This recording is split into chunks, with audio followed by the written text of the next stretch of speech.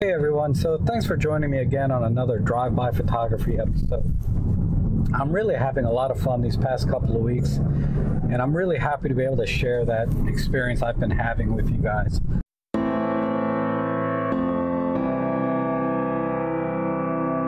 It's just a very relaxing thing for me to go out and just do photography, which, you know, kind of reminds me of something I hear all the time when I'm watching these YouTube photography channels.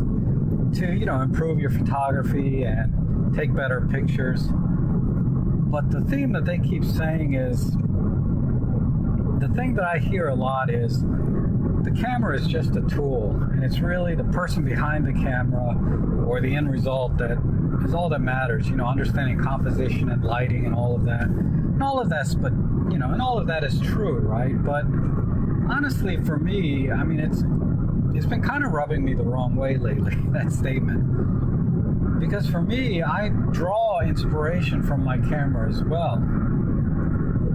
I love shooting with a beautiful camera, and that's partially what drew me to the Olympus line.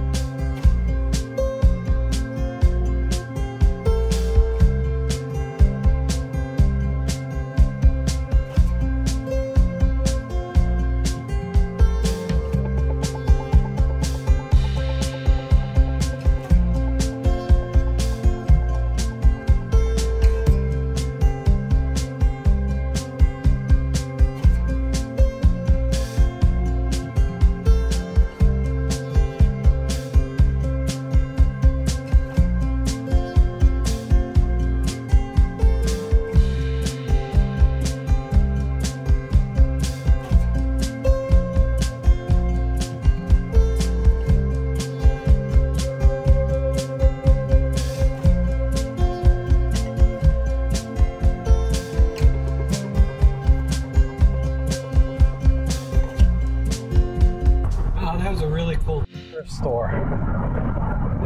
All of the cameras though none of them worked. But God, there's so many homes here along the road that are like in disrepair and run down that photographically would be wonderful, but people are living there. It's like they're private property, so I can't really just go up there and take a picture of it. But there is a house up here on the right that I want to get a shot of, that I think I can get from the street. Damn it, I drove right by the house. Now I gotta turn around. I was looking at the liquor store over there. Those are always kind of fun to get a picture of.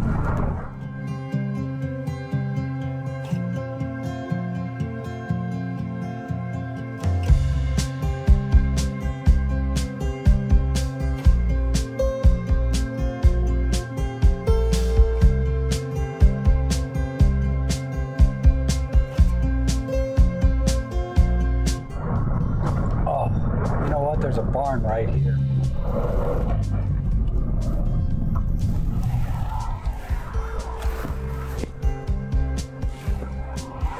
Yeah, I can frame this right through the car window.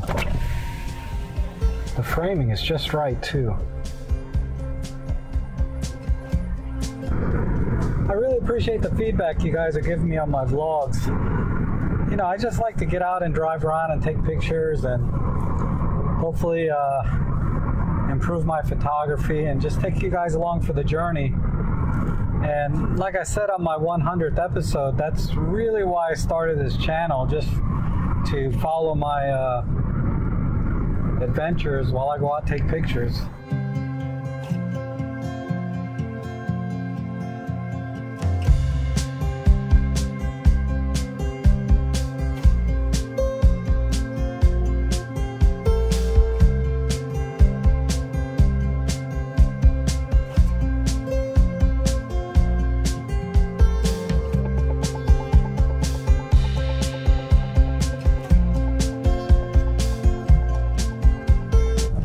I just saw the sign for like fresh seafood, and I said, well, if there's fresh seafood, there's got to be water. And sure enough, I wonder if there's someplace I can park here. I don't know. Wow, look at this old car here. I gotta get a picture of this.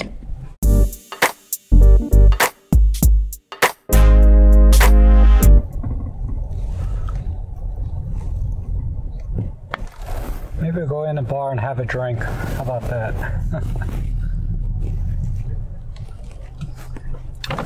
Let's be adventurous.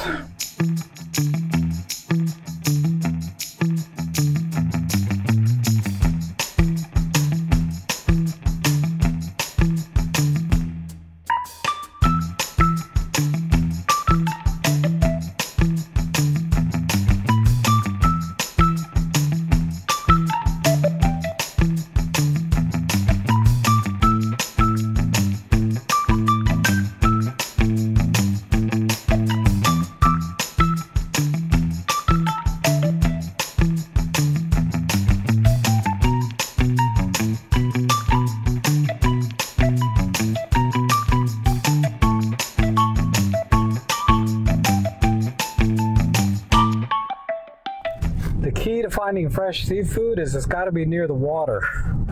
If you're landlocked and you see a sign for fresh seafood and you're like 300 miles from the closest shore, yeah, it's not fresh.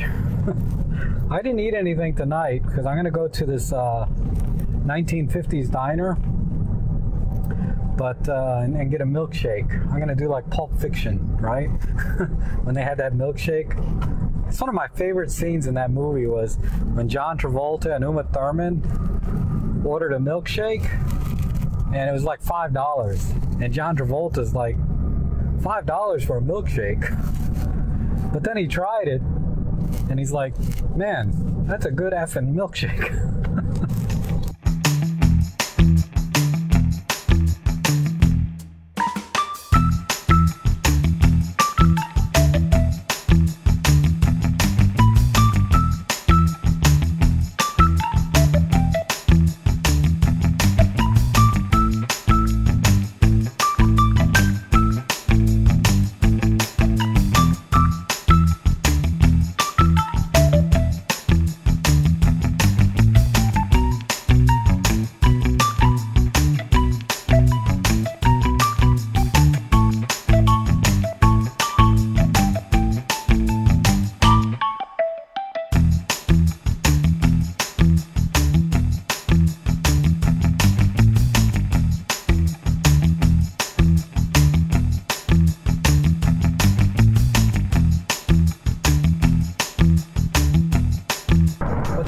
About vlogging is like you're seeing the pictures now before I am where I am at now, but I'm seeing them before you because I have to make and edit the video.